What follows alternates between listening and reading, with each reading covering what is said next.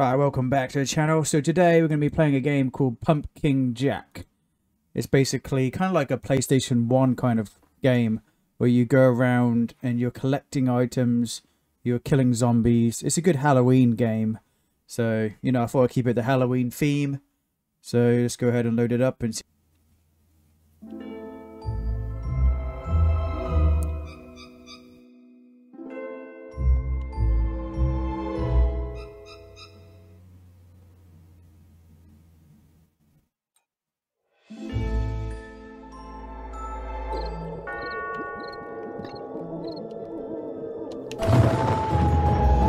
Start our journey, shall we?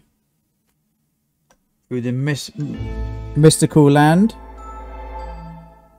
Once upon a time, in the great Arkansas Kingdom, the world lived in peace and coexistence between the humans, the animals, the birds, even the cute little bunny rabbits. It was an age of prosperity without anything to fear of war, famine, catastrophe. It was so very boring. So boring, in fact, that even the devil himself was bored brainless. The devil dreamed of bloodshed, pestilence, suffering on a cosmic scale. So, he devised a plan to make things in Arkansas a little more entertaining. The devil unleashed the curse of the eternal night, a powerful spell that conjured mindless, soulless, heartless monsters across the world. The monsters lay waste to every city, every home, every leaky outhouse, and backwater town in the kingdom. It was beautiful, but for some reason, the humans quite enjoyed their safe, boring little lives. They couldn't handle a few pesky monsters coming in and tearing them all limb from limb. So, they called upon their champion, the mighty wizard. A sorcerer with the skill and intellect to break the curse and usurp the devil's power. The wizard departed his luxurious tower and his studies to find the power he needed to break the curse of the eternal night. Very well, the devil said. Two can play that game. And who knows, this might be the fun I've been looking for. So in response to the wizard's quest, he called upon a champion.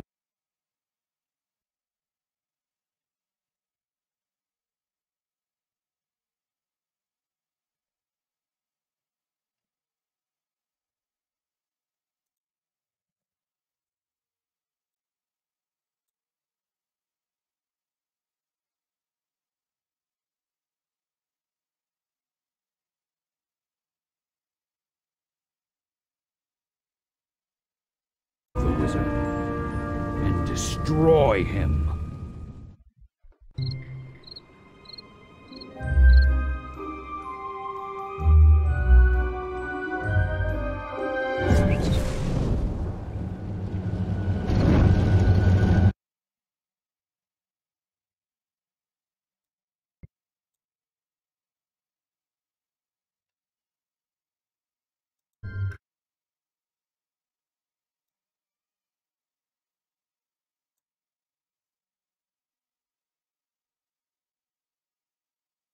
Give me a second, chat. Give me 1 second now.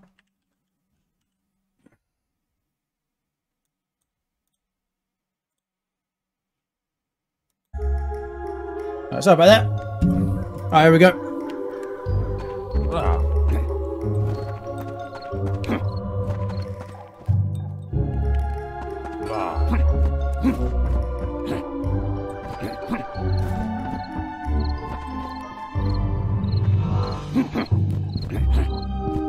Here we are, hey Mr. Pumpkinhead.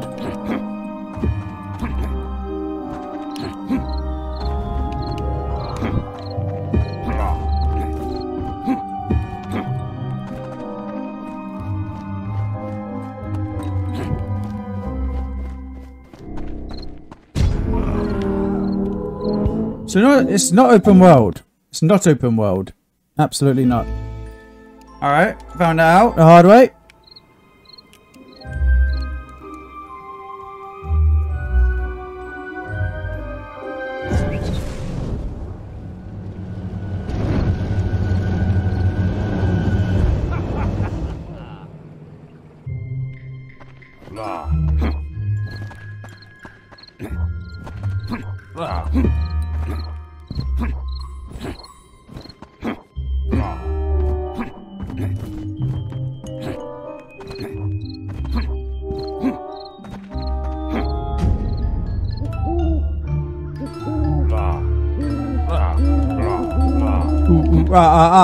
Okay, so next.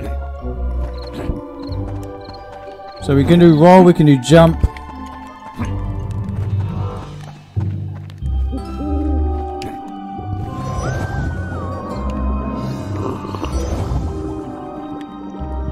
Okay. Double jump.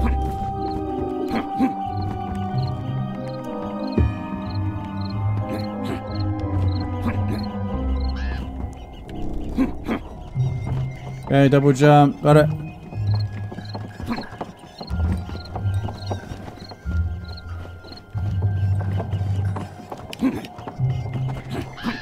I'm gonna drink from my cauldron. Got it.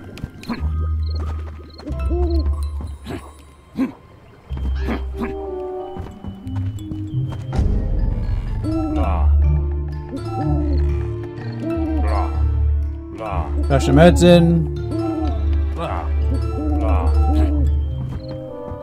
Daddy, daddy, daddy. Oh.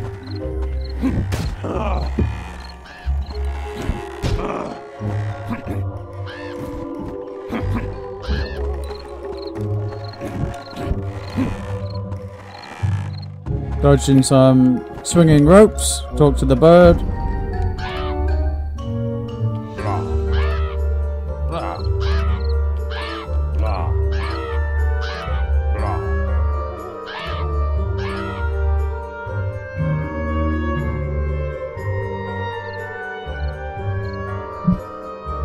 Hello? Hello, is this Michael? Yeah, speaking. Michael, this is Ray from R3 Performance Products. Oh, okay. Hey, what's going on? Hey, got some emails regarding electric Eleanor. Oh, yeah. Yeah, do you guys have an option to produce this? No. Oh, We don't, it's a shame. But, we built electric cars before. Electric hot rods. Okay. So it's something that we can do, and I put a call into the franchise to see if they would allow us to do that, and I think that they're open to it. Oh, okay. So what would that entail? Would that entail basically just taking set-built Eleanor and then transferring it over to this other company to install the electric motors? How would it work exactly? Well, it's all contingent on what kind of electric setup you want, and I'm sure you're looking into electric cars, you know a bit about them. Yeah. Is it something you want that a motor on every single wheel? Do you want it to have a standard powertrain, excluding just the gas engine, where we just put an electric motor on the front of the transmission and it's a two-wheel drive? I mean, there's just so many different variables. That's true. Yeah, that's true. I was thinking more towards having it just bolted to the transmission, you know, with an adapter plate, and having it run as front-wheel drive, unless it could be connected to the drive shaft for the rear differential. I don't know if you guys could do that. Well, actually, the easiest, cheapest way is actually where it'd be rear-wheel drive, and we would just put an electric motor on the front of the transmission, and then rebuild the floor and trunk area for batteries. Interesting. You'd lose your back seat. Oh, I see. Yeah, because of the battery compartment and Yep. yeah, the multiple battery cells needed. Okay. So, I mean, it's something that we can do, but I'll be honest with you. I mean, it's not going to be something we're just going to dive into, do a big estimate on and stuff like that, because you're the only one in the world that's asked for it. So, if it's something you're serious about doing and you want us to put pencil to paper, I can give you a rough estimate on what I think it would cost. Sure. And after that, I'd have to have a retainer to start building it out on paper. Okay, yeah, I would appreciate that. So, just so you know, I mean, any electric conversions that we've done so far in any of those types of cars have been right around 200. Okay. But with the Eleanor package and what they're going to want for licensing and all the additional Eleanor stuff, I would say that you should definitely be prepared for something in the 275 to 325 range. 275 to 300 range. Okay. It's be 275 to like 325. I would say 300 is probably going to be the number. But I just, you know, again, that's a week's worth of work building it on paper. Got it. Okay. So I got the numbers now, and I just need to figure out. So exactly, so there would be no exhaust system, correct? There would be, like you said, no fuel tank. Nope. No fuel lines, obviously, no radiator. Nothing that would look like a gasoline vehicle, but it would have everything else original. Like it would have the seats, it would have the GT500 Joby body kit, it would have the licensing with the plaque on the dash. The wheels would be... The first licensed electric Eleanor. It would be, yeah. Would it have a stamp on there saying electric Eleanor? Yeah. Yep, we would have a whole new data plate and everything. It'd be the first one. Good lord, that could actually be worth a lot of good history. money. Yeah. Well, there's one that we a Coupe's fastback conversion that we put together years ago, and then somebody actually turned the car into an Eleanor and they licensed it as a tribute and sold it Beacon last week or 2 weeks ago for $349,000. Good lord, wow. Good lord, that's quite a bit of money. Yeah, so this is a good investment. That was just for it really is. There's not another car that I can build for you in this shop. Has anyone ever asked for this? Am I the first person to request this? No, we've had other people ask, but when they figure that they could get one for $250, that's you know, gas and traditional, that they do that. There's been people that have asked, you know, and it's something that, like I said, we've done with other muscle cars. We've made some electric cars before. Truth be told, have you heard of the Charge Mustang? I have, yeah. We build all their bodies. Oh, nice. So you guys do have good collaboration then. We're the ones that are building all the bodies for them. Gotcha. So right now I'm located in Illinois, Chicago. My parents live in California. You know, I know you guys are based out of California, aren't you? We're in Oklahoma. Oklahoma, so you're closer to me then. Yep. Okay. Yep, we're actually going to Illinois to pick up a Mustang Fastback that we're building into an Eleanor for a customer right in Chicago. Okay. So would I have to source out a Fastback, or would I just simply have you guys source them for me? Yeah, we get it.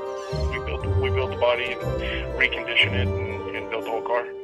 Okay, and so this is basically taking a used Fastback and then reconditioning all the parts, structurally making the chassis, you know, safe again and all that, and basically from the ground up. On a car like that, on electric, I mean, we can start with a real Fastback if you want, or we can just start with a coupe. We can turn it into a Fastback. It doesn't much matter because of the nature of the car.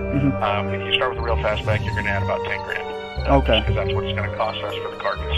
That makes sense. Yeah. Again, with this type of build, you're not going to use any of the factory sheet metal fiber. You're not going to use any of the firewall, any of the floor pan, any of the trunk floor, any of the transition pan, none of the frame rails. All of that stuff will be changed. Okay. So we build all of that custom underneath, do all of our own floor pans, firewall, transition pan, trunk floor, side aprons, everything. That's amazing. What about the color-wise? You said, you know, it's peppermint gray, but is there an option to be, say, like a navy blue with the same stripe pattern? Yeah, we could change the colors and still have it be licensed. Still have it be licensed? Nice, man. Yep. Okay, and then I don't exactly have the $185,000 cash difference. Would there be some kind of like a finance to be done to pay for the offset? There is a company that does financing for this kind of stuff. We could, if you want to get Chrissy to send you their information. Yeah, sure. I mean, I do have my credit unions I could use. I do have my bank I could use. But if you guys have something that you work with, which might have some better interest rates, I mean, I'll be open to talk to them. You know? Yeah, I'll get that information over to you and take it, you know, get with them, make sure all the financing's going to be all good and everything. And then, like I said, it's nothing that we can't handle. And what is required? Is you guys require a deposit first to show, you know, the project the like buyer is this, serious? Yes. If it was just a traditional card, it's not a big deal because I know it's gone, even if you don't pick it up. Oh yeah, easily. On something like this, I would require like probably half down, and the remainder of it we would bill you on a weekly or bi-weekly basis as the bill progressed. Okay. For the work being finished. But yeah, I don't want to go out and buy all the parts on our dime because I'm not really interested in building an electric Eleanor right now. Believe it or not, when I called the franchise owners and told them about 60 seconds, the franchise owners, what was happening? I said, this guy wants an electric. He said, man, you're not going to believe how many people have asked me for electric Mustangs. Really? Why? He goes, for electric Eleanors. They want electric Eleanors. And I said, oh, no. He goes, well, what do you think? I said, well, we'll build one if you want me to. And he said, yeah, see if he's serious. If he is, then we'll start it off. Okay. And this would be one of one, yeah? Because it's the first one, so... One of one. This is actually motivating me to want to get it done a lot sooner, you know, before someone else gets on it. It would have its own separate registry and everything for the electric versions. That's impressive. Okay. So can you send it to my email, the financing company? Yeah. So I can get on it. All right. I'll have it sent over. Okay. Thank you very much. All right, thanks a lot, Mike. Thank you. Bye-bye.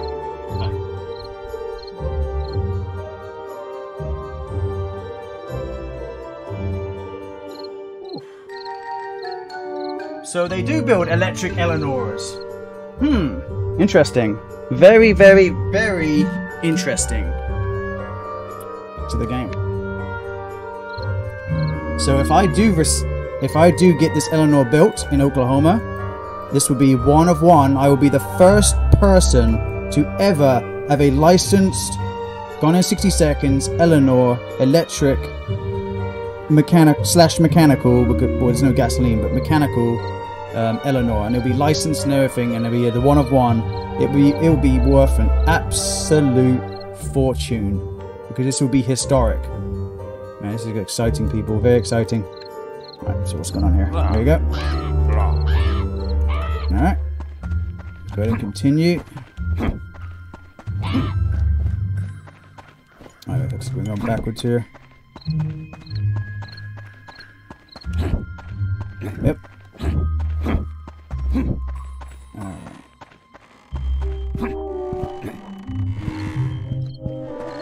We'll wait for this to go by. There it is.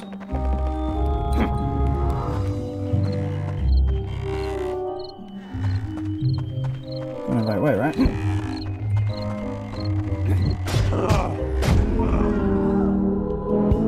There's only one way to find out.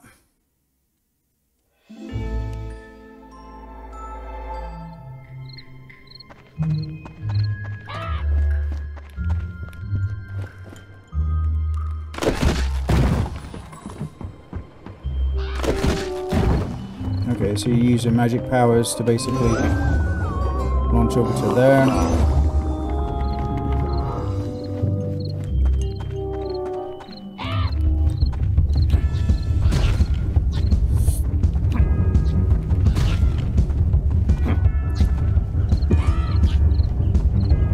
Now we have a weapon, we can attack.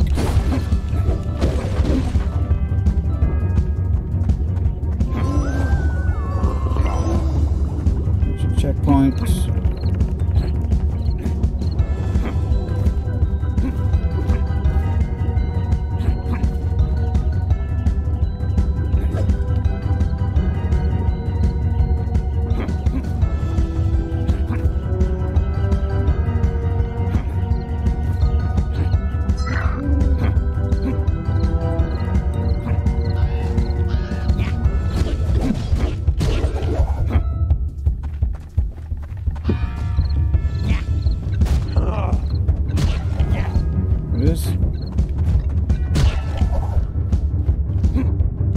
So basically you use like this power to launch into the enemies, and then you use this little tiny shovel right here.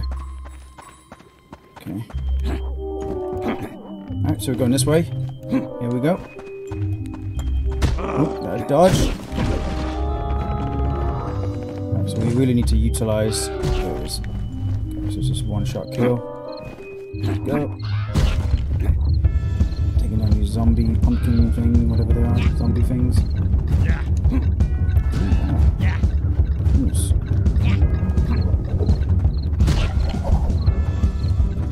Launch that.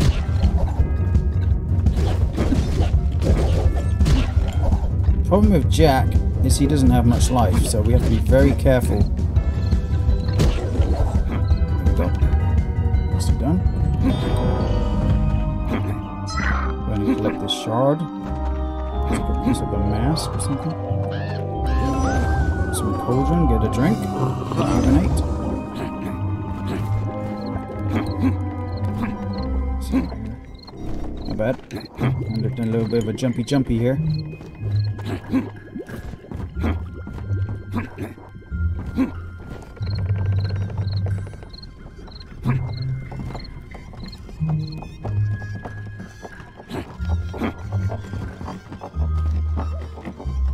And I missed our jump.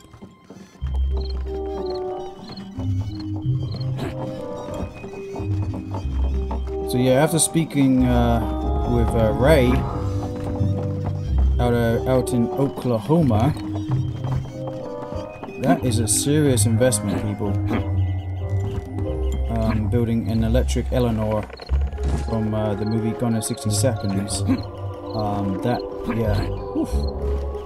We're talking some big money, but we are also talking some big money down the line, especially if we've got the 101. The main thing is the licensing. If you have the licensing rights to the vehicle, then, you know, I'm not saying you could charge whatever you want, but you could potentially, you know, there's no competition out there, if you know what I'm saying. There's nothing to compare it to.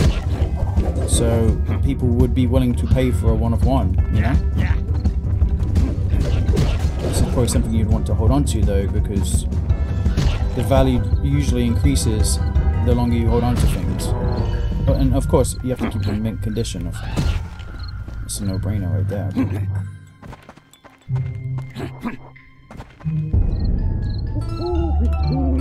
So I'm gonna look over the emails. I'm gonna talk to the company and see what kind of rates they offer and what kind of financing they offer. Obviously, the build will probably take about 6 months for them to complete. But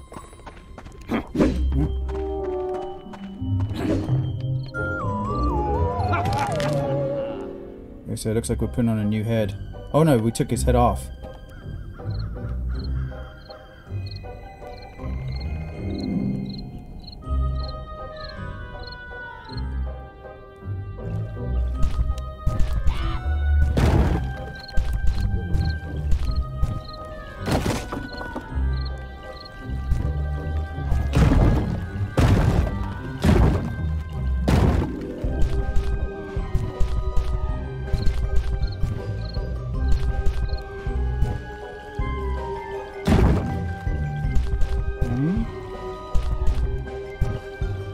We're gonna have to figure out a way to maybe double stack it somehow. Pumpkin's a little short, so it needs to be double stacked.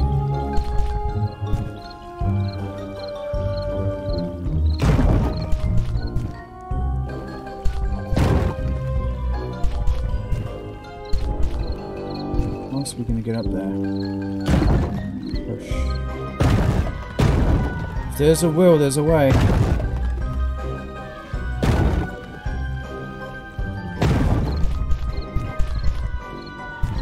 Alright people, I'm probably going to struggle for a bit trying to figure this out.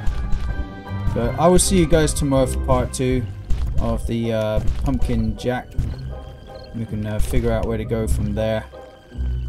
Alright, if you guys are new, subscribe. If you would like to see more, let me know in the comments. And if you like the video, obviously like the video. But yeah, see you guys in a bit. See you tomorrow.